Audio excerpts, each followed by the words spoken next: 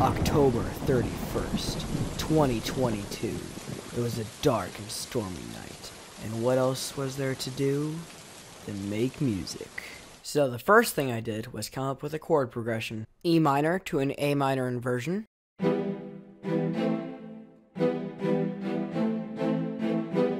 Then I layered it with the cello, following the same chord progression, along with these Pandora bursts from Native Instruments Contact.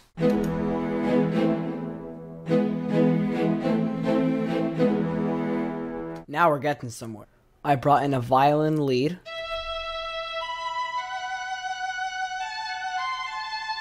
Some short strings arpeggiating the chords.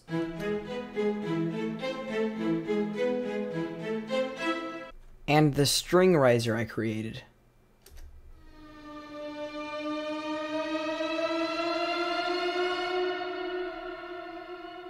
Then faded in everything together to get our intro.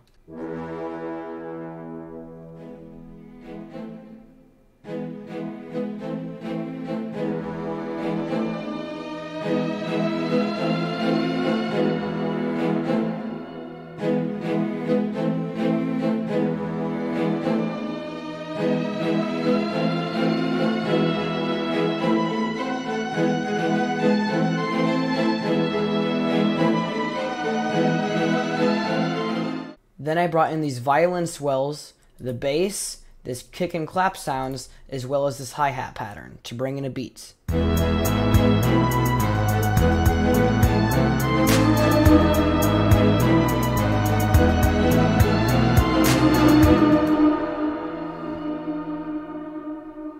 Then we dropped down into a B section, where we also experienced sort of a key change before building back up again. I came up with this lead that I duplicated onto 3 separate tracks, and it sounds like this.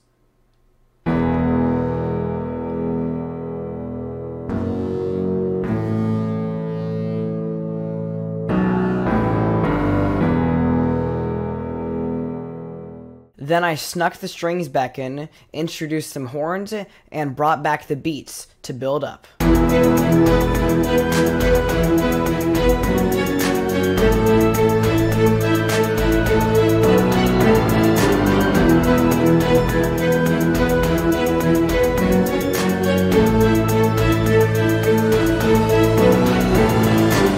Then we returned to the first chord progression before building into this weird lo-fi section I came up with.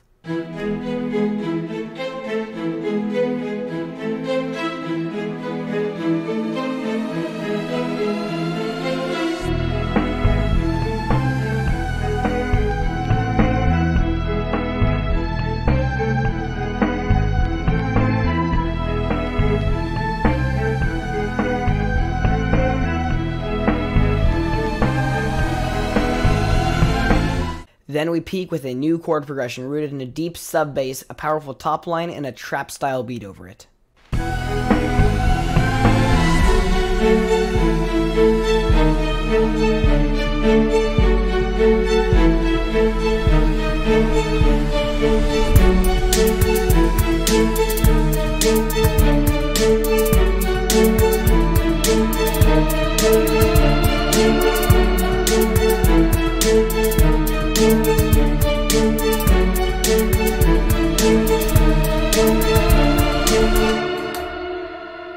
Then we finish off with a happy chord progression laid down on the cello.